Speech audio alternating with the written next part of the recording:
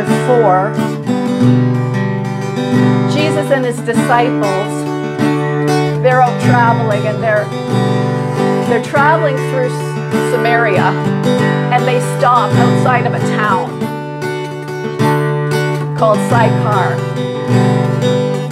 And Jesus waits at the well outside the village, and his disciples, they go in to buy food. And as Jesus is sitting there alone, a Samaritan woman comes to the well, and Jesus and her, they have a conversation. And one of the things that he tells her is, he says, "For the time is coming when you will no longer worship on this mountain." So you won't worship here in this mountain here by Sychar, by Jacob's well here, or in Jerusalem. "For a time is coming and has now come when true worshipers will worship the Father in spirit and in truth. For those are the kind of worshipers the Father seeks." Am I what you're seeking? Oh, am I what you're seeking, my Father? Am I what you're seeking?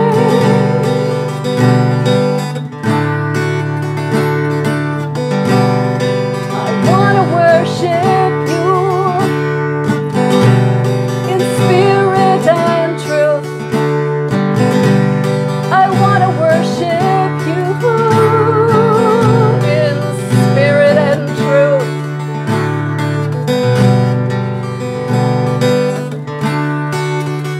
When your eyes are roaming about the earth, when your heart is looking for true worshipers, will you find me?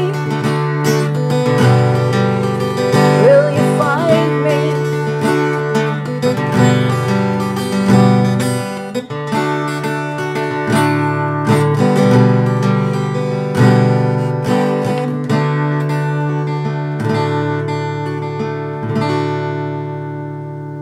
Well, good morning. Welcome here.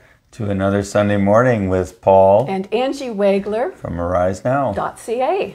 Yes, well, we are so delighted that we have this opportunity to be with you again today, and that you've taken time to join us. And so thank you. And we just invite you to say hello in the chat. Let us know you're here. And I see that John is, so Yeah, good morning to yes, you good too, morning, John.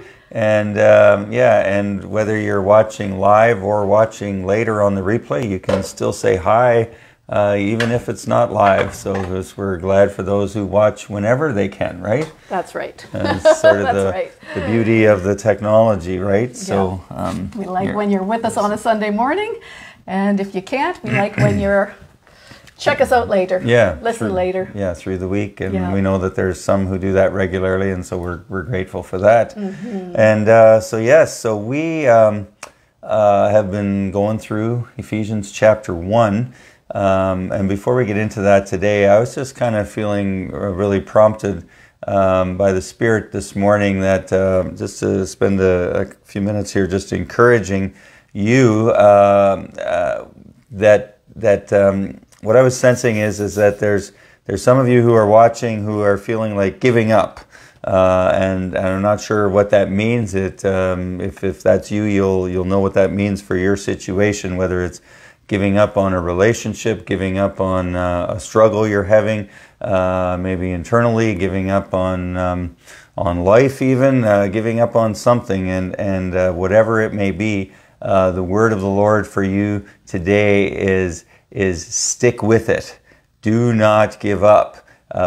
Persevere through, and there is a breakthrough. There is a victory. There is something that is going to shift on your behalf in the near future, and you need to stick with it. And so we want to encourage you this morning to not give up. Because that's a word that the Lord often speaks to us, isn't it, Angie? Do not give up, because we, in the midst of the journey, there's times where we can let things overwhelm us, or we feel hopeless, or we feel stuck, and we're like, is this ever going to change? Is this what I'm going to be struggling with forever?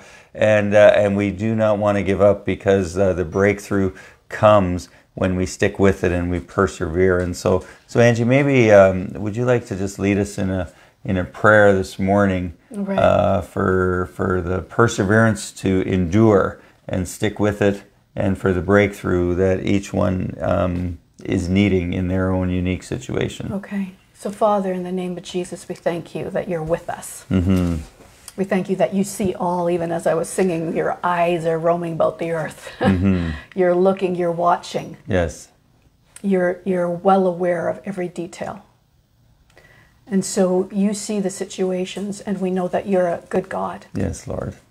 That you give us what we need when we need it. Mm-hmm. And so we seek you, and we thank you for your word, which tells us that you are able. Yes. You are well able to do exceedingly abundantly beyond what we ask or imagine. Mm-hmm. So Father, we just ask that you would come. You're the God of the breakthrough. You're the God that moves us from one place to another. You guide our way.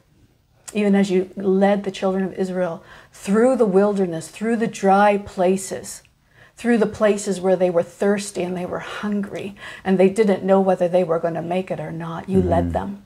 And you led them, and you brought them into a land of promises, your goodness. Yes. And you are faithful to do Lord. that. And so, Father, I pray that you would give us eyes to see what it is that we need to see today. Mm-hmm. Thank you for your daily bread, for your nourishment, for the things that we need today. You say that you will provide them. Yes. And we thank you for that. Yeah. Thank you for hope, and thank you for faith, and let them grow in abundance in our lives. Mm-hmm. In Jesus' name, amen. Mm-hmm. Amen. And I just want to say as well, last week we were talking about hope. Mm-hmm. So if you didn't catch the program from last week, that if this is you might want to go back and watch that one, because I think there's some things in that one that can speak to our hearts too around hope, and the rough places in our lives. And there's just different verses. One that comes to mind is I think it's Galatians chapter 6. I'll start in verse 7, because I don't remember the exact reference for the verse I want to get to, which isn't verse 7, but it says, do not be deceived, God cannot be mocked. A man reaps what he sows. For is that how it goes? what was the reference? Galatians 6:7. Okay. Do not be deceived, God cannot be mocked. A man reaps what he sows. Anyway, the part I wanted to get is a couple verses later, which says, just a minute. let us do good to all people, especially to those who belong to the family of believers, for we will reap a harvest if we do not give up. But why don't you start in verse... I'll just start, and I'll read the whole verse 7. Yeah. Verse 7. Do not be deceived. God cannot be mocked. A man reaps what he sows. The one who sows to please his sinful nature, from that nature will reap destruction. The one who sows to please the Spirit, and we're talking about the Holy Spirit here, because there's all sorts of other spirits. Yeah. The one who sows to please the Spirit, from the Spirit will reap eternal life. Let us not become weary in doing good, for at the proper time we will reap a harvest if we do not give up. Therefore, that's the part I wanted. Therefore, as we have opportunity, let us do good to all people, especially to those who belong to the family of believers. Right. Well, thank you for bailing me out of my little brain cramp from the passage that I have memorized. But yes, let us not become weary in doing good, for we will reap a harvest if we do not give up. Right. So all in life are the things that we do, the words we speak, the actions that we do, they're seeds that are going out. And they will bring back more of what we're sowing. That's right. And we want to keep on sowing good seeds and good actions, good words. That's all part of the good seeds, even if we don't feel like it, and sticking with it. There's one more verse, 2 Corinthians chapter 4, verse Shall I look that 16. one up too? No, I don't think you need to. I think I got it. So it says, Paul is writing, he says, therefore we do not lose heart, for our light and momentary afflictions are achieving for us an eternal glory which far outweighs them all. Isn't that interesting? Our light and momentary afflictions. Paul certainly had some things that I wouldn't consider light and momentary, and that's how he identified some of his struggles. Right, right. I think what he's saying is we don't feel like they're that way, but in the overall scheme of things, Right. it will be a short time. Yeah. You know, and I think once we get to the other side of some of them, you don't remember the whole anguish or whatever it is that you've been going through. Yeah. Once you get to the other side, because there's joy and there's there's more life on the other side of the and then he trials goes on, and tribulations. He goes on then and he tells us how to do that. He says, therefore we fix our eyes not on what is seen, that is the things happening around us, but on what is unseen. For what is seen is temporal, and what is unseen is eternal. And so that's the key. You know, what are we going to fix our eyes on in the midst of the journey? Right. And so I hope that's been an encouragement to you, that you stick with it and you do not give up with whatever you are facing, and keep calling out to God, and He is going to bring you through and lead you and guide you each and every day, so that you can walk in new levels of victory each day as we travel with Him on this wonderful journey of life. And so we are going to continue with Ephesians chapter 1. We're not going to finish today. We are going to finish one of these weeks. But, soon. Yeah, soon but, and very soon. So we're in the second part of the chapter, which began in verse 15 with Paul writing and saying, for this reason, ever since I heard about your faith in the Lord Jesus and your love for the saints, the love that you have for each other, I have not stopped giving thanks for you, remembering you in my prayers. And you know, I've said before, I'll say it again, is like he was identifying these people were known. They had a good faith in Jesus. Excuse me. I feel like I got a little frog in my throat this morning, just waiting for it to jump out. It's not a very pleasant image. No, but well, when you say frog, what do frogs do? They jump, They right? jump, yeah. Anyway. They crawl too. Yeah, well, yeah. Anyway, yes, they were known for their faith in the Lord Jesus and their love for each other. And we think, well, what more could there be? Well, then he goes on and he says there's things he's continually praying for them. He says, for I continually ask God, our Father, the God of our Lord Jesus Christ, the glorious Father, that He may give you the spirit of wisdom and revelation so that you will know Him better. And we talked about that, the spirit of wisdom and revelation, and that is so that the hidden things can be revealed. There can be this aha, this enlightenment, this understanding, this knowing of things that we can't know apart from the Spirit of God revealing them to us, right? And so, excuse me. Do you have some water? I do. Let me have a little sip.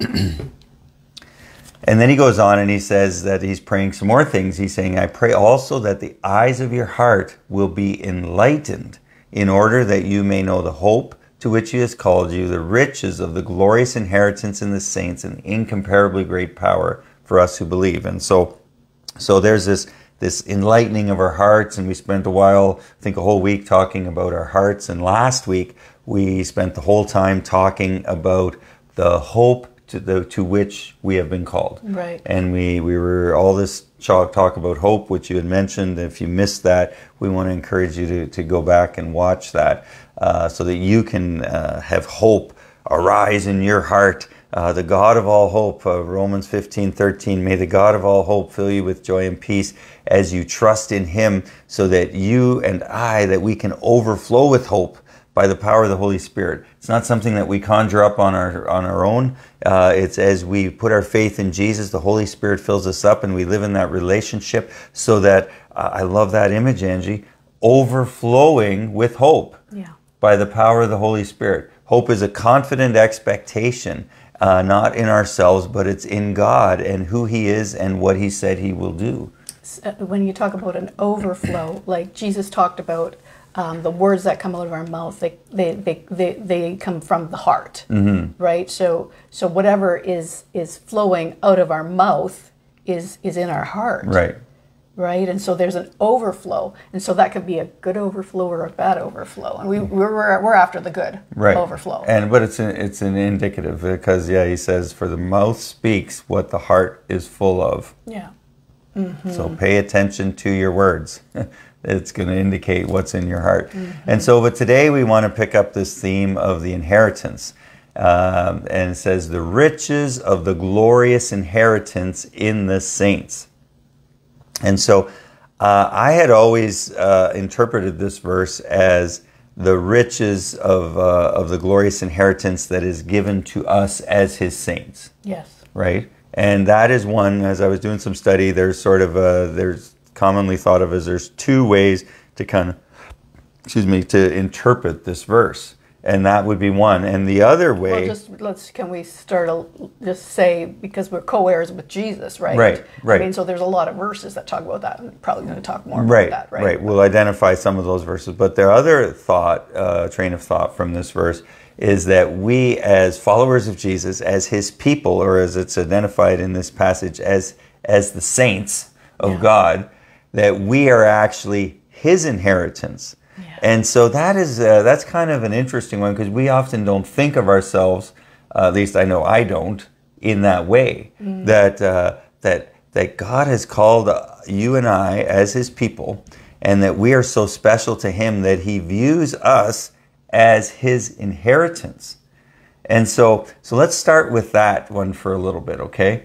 And so in Deuteronomy 32 verse 9, it tells us, and this is back in the Old Testament where Moses is writing, and he's talking about how God views his people, which were the children of Israel in the Old Testament, the people that he had called. And it says that they are the Lord's portion is his people, and Jacob, which was Israel, is his allotted inheritance. And so we have that theme, that idea that the people of God are actually his, and he views them as his inheritance. Yes. And I think it's kind of interesting to ponder that, because it helps us to realize how precious we are in the sight of God.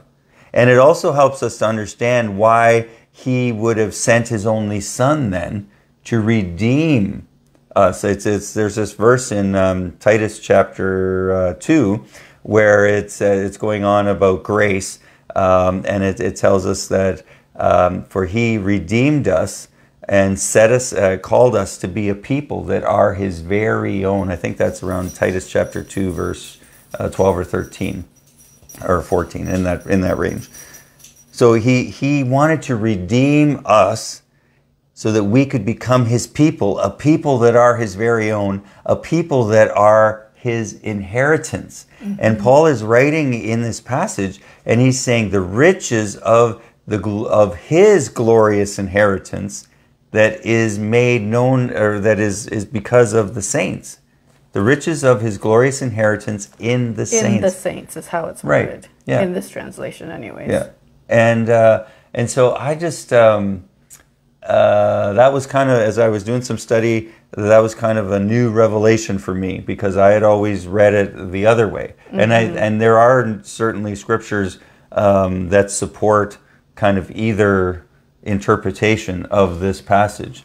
And so I think it's not either or, it's both. Well, I think that often the Lord says certain things, or things are written, and you can, there's layers of understanding, as I like to say. You know, like it's not just one truth, it's full of truths of God, the truth of God. I just want to say a quick hello to Mariana, who said good morning, and to Carrie from Thunder Bay. Good morning to you as well. And and if others of you have come on, and feel free to say hello as well.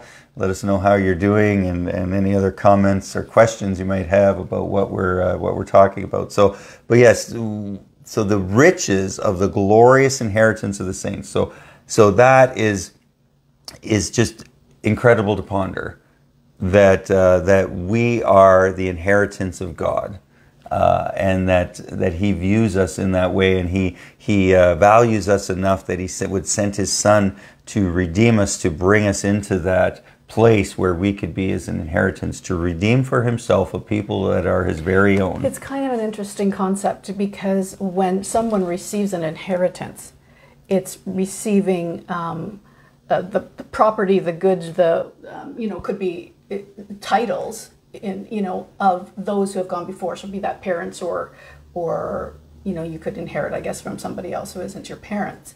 But in one way to look at it, it's like you're inheriting the work of their hands, the work of their life. That's what you're inheriting.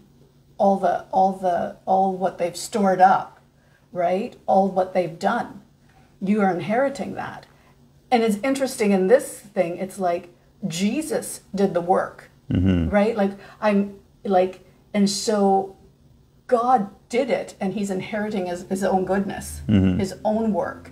I just kind of brings up for me when Jesus had said, when He was being questioned and about working on the Sabbath, and He said, my Father's always at work, and I'm at work. I'm working too. That idea. And in Genesis, it talked about he did His work for 6 days, and then He rested on the seventh day. And you think He was done, but He wasn't done.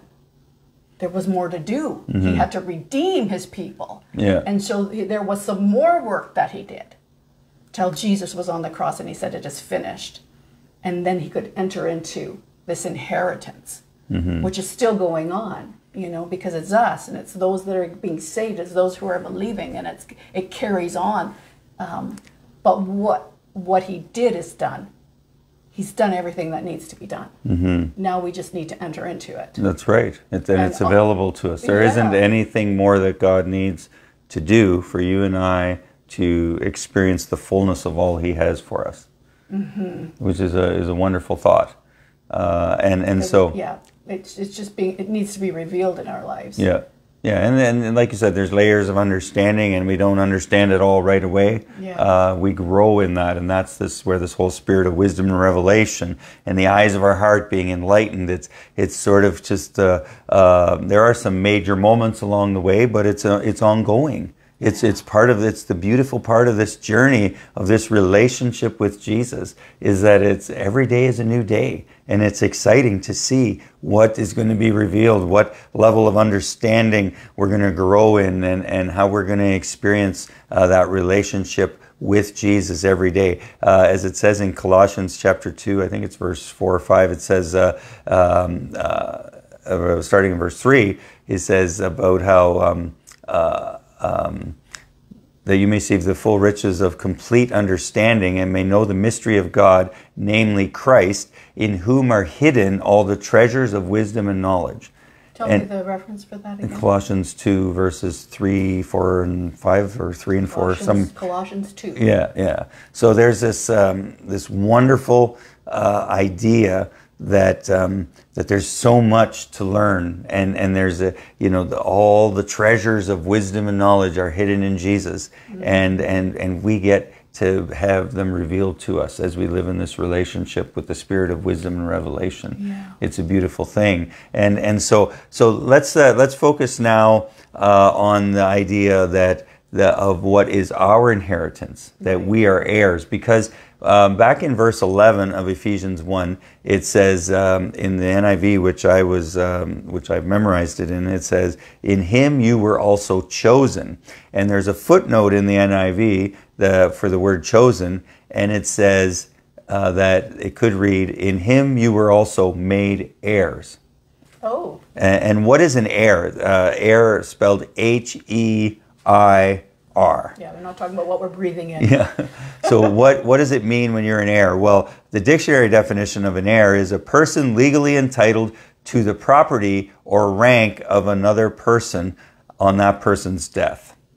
And so that's what it means to be an heir. And so we have been made heirs we have been chosen. And then in a few verses later in Ephesians chapter 1, another verse that we had covered a few weeks back, it says, in him you also believed, having been given the Holy Spirit, who is a deposit guaranteeing our inheritance until the redemption of those who are God's possession, to the praise of his glorious grace, I think is how it ends. And so the Holy Spirit has been given and deposited in each one of us. Paul is writing just a few verses earlier than what we're focusing on today, in verse 14. And he's saying that the Holy Spirit is deposited in us is a guarantee of our inheritance. Yes. And so that is, that's really encouraging. But what does it mean if you're an heir? Like, you have this you're legally entitled to something. It's a legal thing. And so thinking of it in the natural realm, if you knew that you were an heir to a fortune of, say, $1 billion, right? Like picking a big amount of what we consider to be a big amount of money, right? Mm-hmm. How would that change your life right here and right now? Like, even though it's not actually yours just yet, but you know that it's coming, right? Mm-hmm. That you know that you are an heir of a large amount of money, say $1 billion, right? How would that change? Would that change your perspective on life? Would it cause hope to rise up in you? Would it make you walk a little more with your shoulders back? Like, I don't know. Like, how would it change us? Or would it? Or wouldn't it? Right? I mean, these are the questions I'm inviting you to ponder with me, right? Because I think it's good to think of, this, what we consider really valuable here on this earth, and how would we respond if that was our inheritance? And then to think of, well, what is our inheritance in Jesus? Right. And having a revelation and an understanding of that, so that we realize, this should impact our lives way more than having this material inheritance.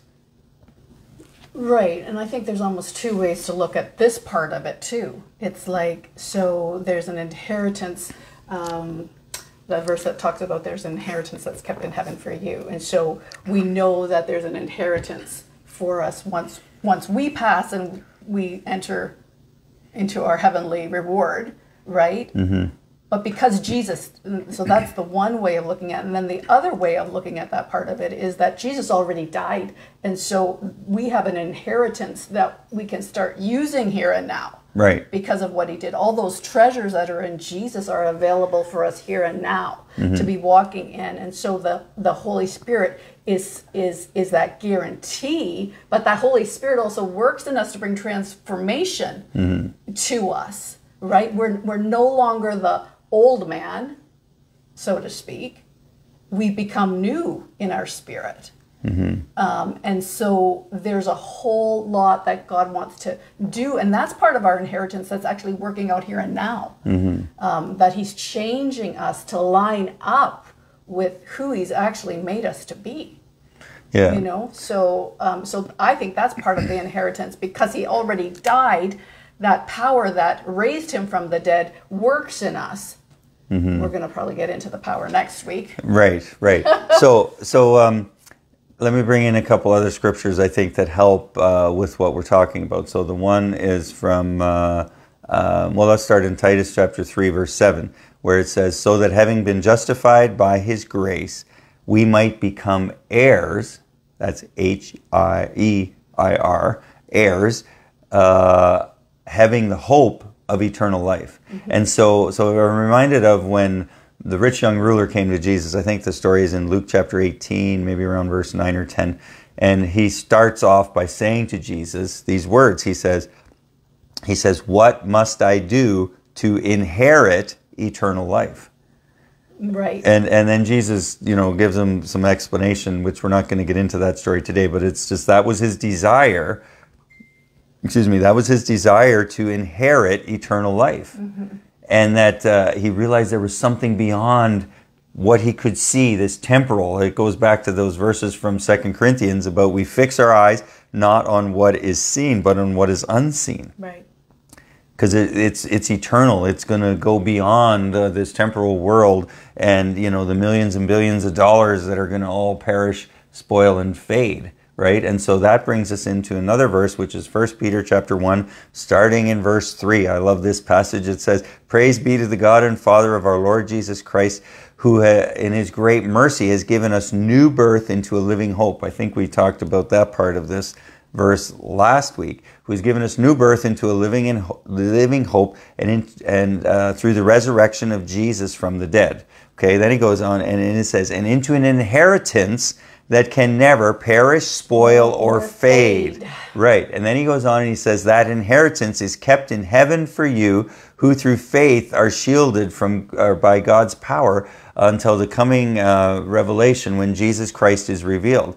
And then it says, "In this you greatly rejoice, though for a little while you may have to suffer grief in all kinds of trials."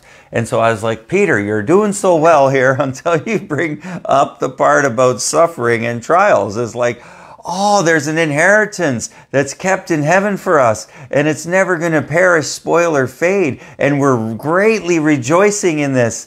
And except he says then that we're going to have to suffer a little bit.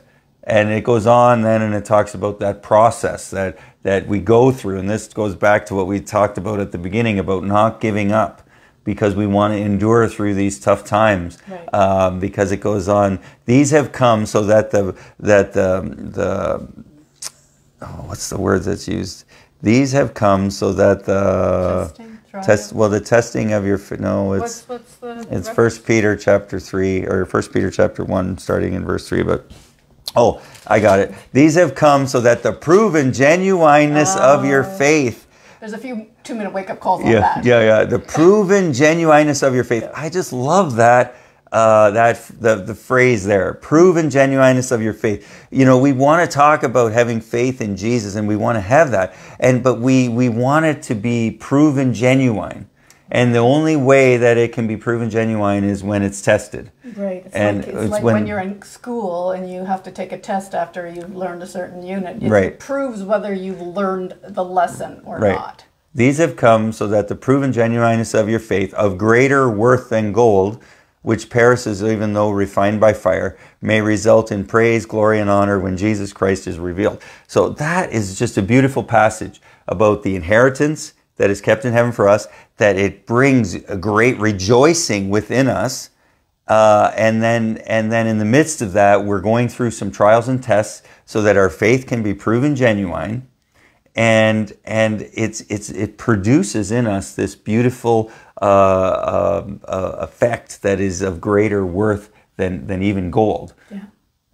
And so we need to remind ourselves of that this what we are inheriting is way beyond what we can see with our temporal or in the temporal world around us. Mm-hmm. It's eternal. Mm-hmm. It's this whole thing of eternal life, and eternal life is not just something that we experience forever and ever after we die. We begin.